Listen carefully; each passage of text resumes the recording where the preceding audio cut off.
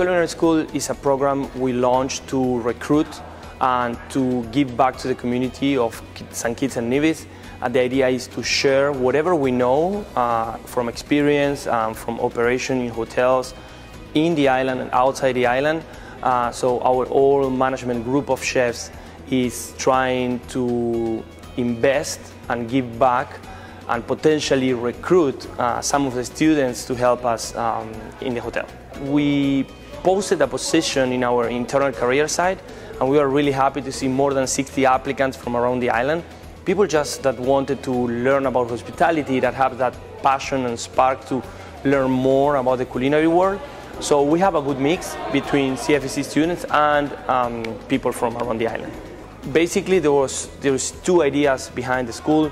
The number one is develop the knowledge of tourism and hospitality industry in the island.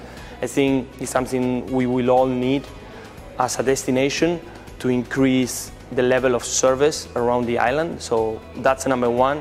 And secondly is the need of recruitment. We need chefs. The island is opening back.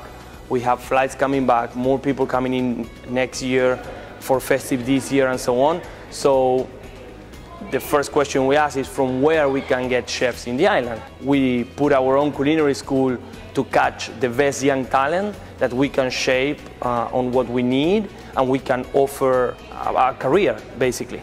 Yes, we are planning a second one, bigger and covering more topics and so ever. We wanted to just test run with this one. It was a prototype.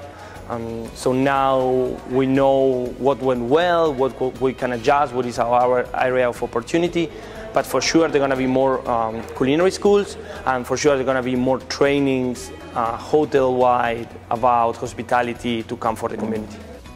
My experience here has been like a breath of fresh air, because this is basically my passion and I have been out of it for a bit.